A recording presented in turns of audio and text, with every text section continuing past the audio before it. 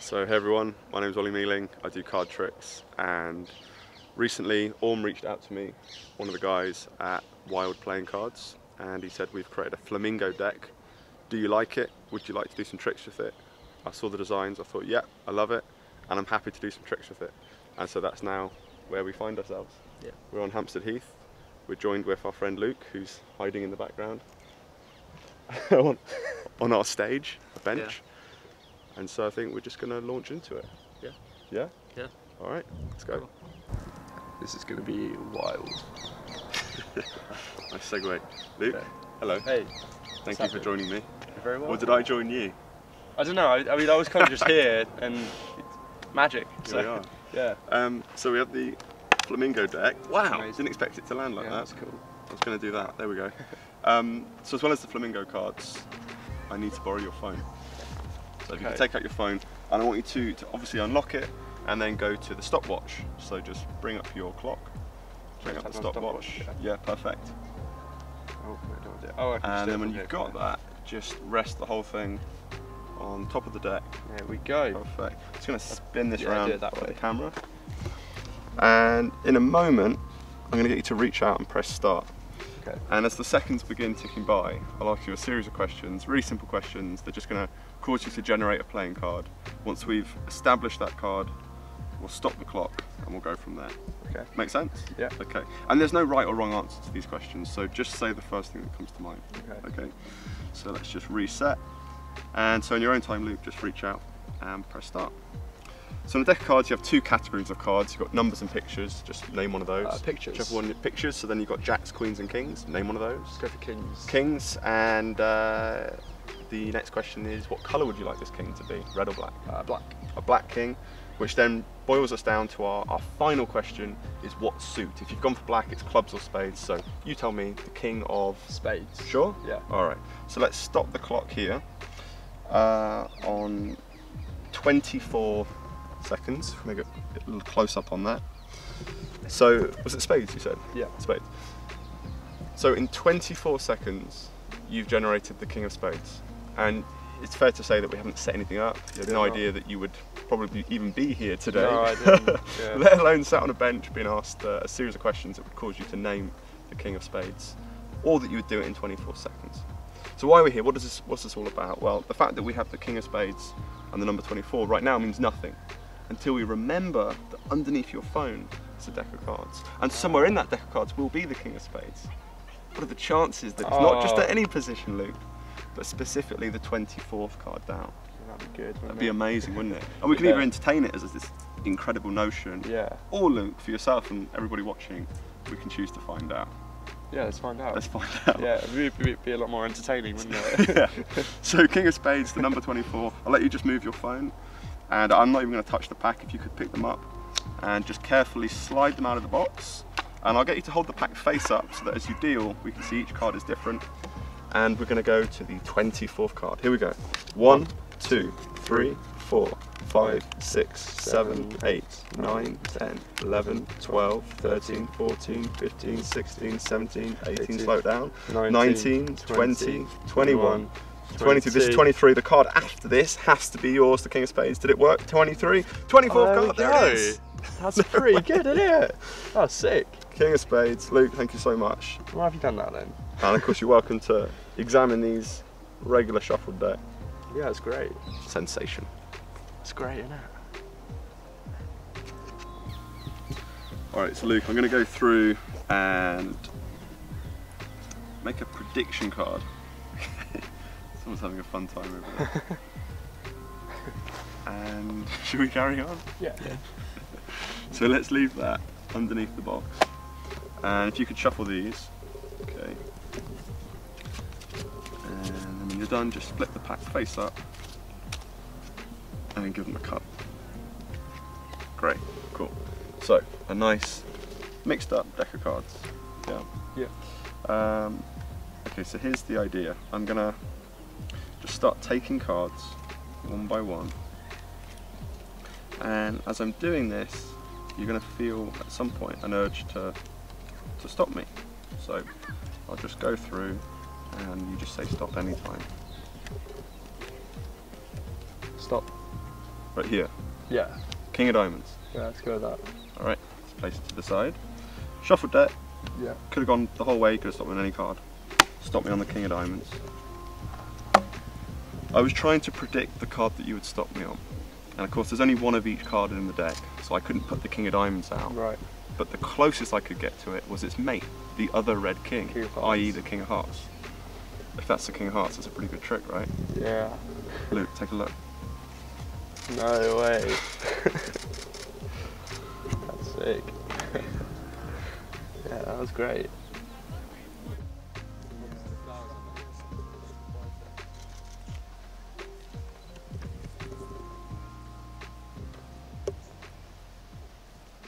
Ready? Okay, so I'm going to take out 2 cards. Yeah. Right, leave those on the box. Would you shuffle those?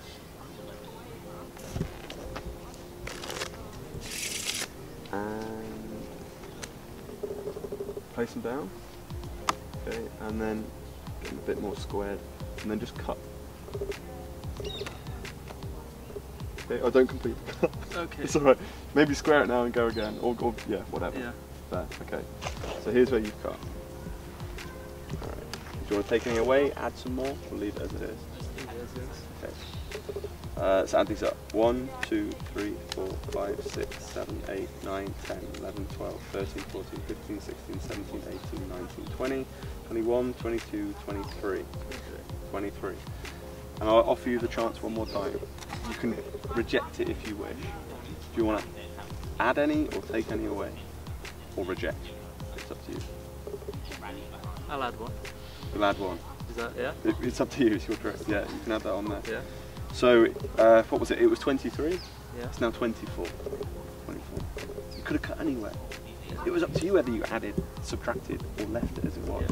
Yeah. But out of the choices you've made, you've generated the number 24. At the very beginning, you remember I removed 2 cards. Yeah. They've been in full view the whole time. Yeah. These 2 cards I removed to generate a number that when held side by side would create a 2-digit number, namely a 2 and a 4, 24. Nice. Thank you very much. Thank you. Yeah. Someone.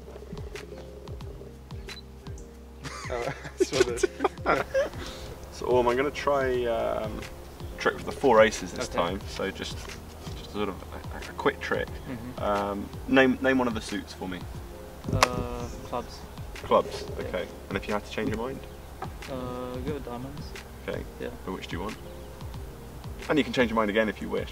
You just have to know it's a free choice. Okay. Let's go with hearts. Is that? Oh, a rogue decision last minute. Okay. So you went what, clubs, diamonds. You've changed it multiple times, but are you happy that's free and fair? That is free. Yeah. Okay. All right. So look, I'm going to take the 4 aces. I'm going to squeeze them until there's just one left.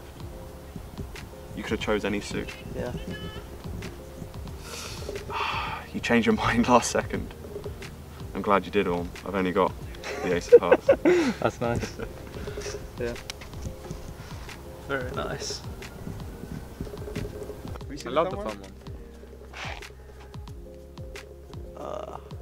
Yeah, the fun one. Salute.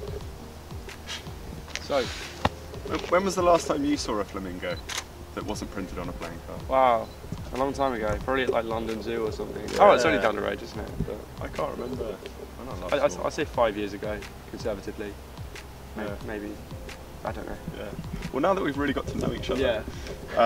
let's try a quick trick. So, I want you to imagine that I've got a second deck of cards. Obviously, I wouldn't ordinarily carry any other cards other than the wild playing cards flamingo deck on me. There's no need. Of course, yeah. But let's just imagine, we'll use our imaginations that we have an invisible deck here. So I want you to take this one, okay? Not the prop you're used to, but like an actual, regular invisible deck. There's a paradox, and then just shuffle them up for me, okay? I thought you read a box joke. And I did. I was expecting you to say, missed the gag I take there. about that. Anyways, Yeah. okay, give me a little shuffle. I'll make up for that one and say, now put them back in the order they were to start with. Right. Lines that are so bad, they're no good. Okay, I'll take them back. And here's the idea. I'm going to just, for a moment I thought I was just falling off. I'm going to start dealing these cards face up. So we've got a 2 of hearts, 10 of diamonds, Jack of clubs, Joker. Probably should have taken those out. Yeah, please. And what I'd like you to do, Luke, is you're just going to stop me at any point. Okay. As soon or as late as you like. Okay. Right. So 9 of spades, Ace of hearts, 7 of hearts. It's actually quite difficult to think of cards on the fly. 6 of spades. Yeah, let's go for that one. Sure? Spades, yeah. Okay, pick it up, that's now your card. And show it to the camera. I'll get rid of these, no longer need those. So you're holding the, what did I say? 6 of spades. 6 of spades, correct. Alright. And of course there was multiple cards that I'd named beforehand. You'd also shuffled them, so we didn't know what order they were going to come out. You could have stopped a lot later if you wished, it was a free choice. But you're holding the 6 of spades. I am. And is it face up or face down in your hand? It's face up currently. Face up. Turn it face down, but still hold it as if you're pinching. Great. And I want you to start lowering it towards the deck. And imagine that you're actually placing it on top of that deck. Boop.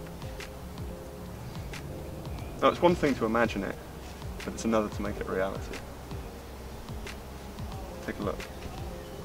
Top card is? It's a 6 of spades. 6 of spades. There we go. Thank you very much. Okay, Luke, let's try and step things up a bit. I mean, literally, we're going to stand up. Oh. So if you take the deck, give them a quick shuffle, and I would like you to... I will turn away. I don't think I can see anything. Just spread into, you can stop shuffling, just spread into the pack. Face down or face up? Face down. Okay. Up jog a card. Take it out, have a look at it. Show the camera? Sure. Yeah.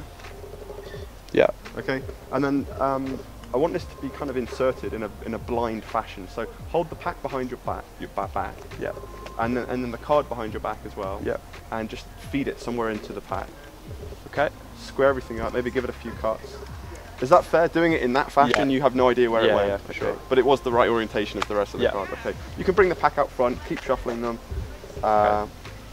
Obviously I've been turned away the whole time. Yeah. You remember what the card is? Yeah. Think of it. Okay. I think that's given me everything I need.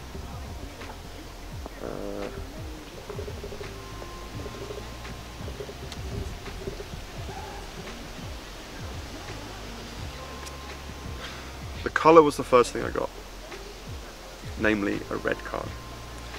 The value was the second thing I got, namely a picture card.